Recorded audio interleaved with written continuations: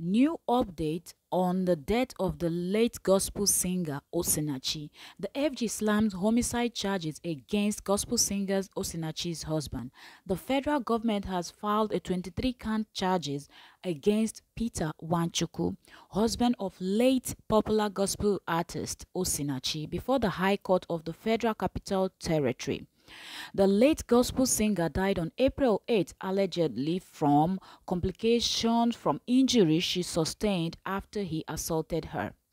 According to court papers filed on Monday 20th, 2022 by Mrs. Yewande Bola Awobetun, Head Sexual and Gender Bias Violence Department of Public Prosecution of the Federal Ministry of Justice. Mr. Wanchuku was charged with culpable homicide contrary to the section 221 of Penal Code, which is punishable with death. Count 1 reads that you, Peter Wanchuku, 56, male, on the 8th of April 2022 at Echo Estate, opposite police station Lugbe, Abuja FCT, within the jurisdiction of the Honorable Court, did commit an offense to wit culpable homicide punishable with death, in that you caused the death of Mrs. OSINACHI Wanchuku by your various acts of violence and aggravated assault, with the knowledge that her death would be the probable consequence of your act. Count 2. Statement of offense: willfully placing a person in fear of physical injury contrary to section 4(1) of the Violence Against Person Prohibition Act 2015 and punishable under the same section of the act. No date has been fixed for the commencement of hearing, but this is the news we have concerning the late gospel singer OSINACHI.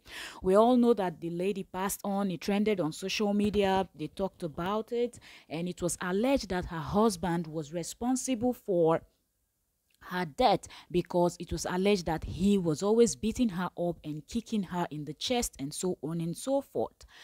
And so they've done their investigation, the police, they've done their investigation, and this is the update that we have now, that they have actually filed a case against him, and so in no time he will be appearing in court.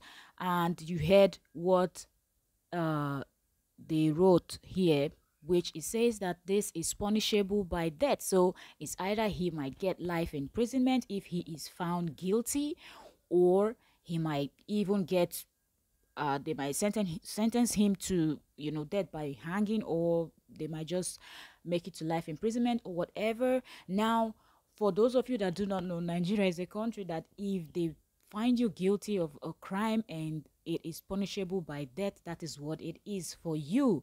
Okay, it is hardly that your case will be overturned to something else, but let's wait and see how this will play out.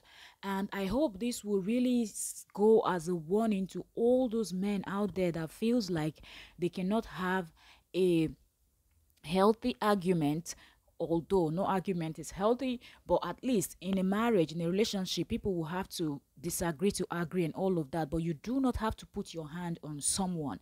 And if you really look at this man, it seemed like he was very jealous of his wife's success.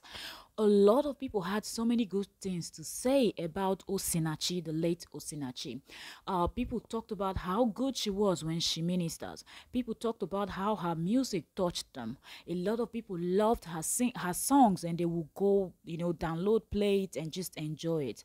People feel in the spirit when they listen to her song, listen to her ministration. And I feel like such a good talent, a blessing that God gave to the world, because of this man's jealousy, because he cannot control himself.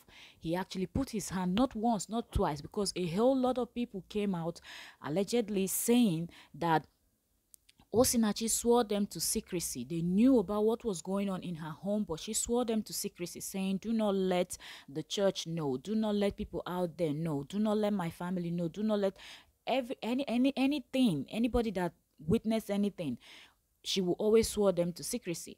Even the studio where she used to go record her music, the owner of the studio also testified, allegedly, because in court now we will get to hear everything, because then all testimony will be on the oath.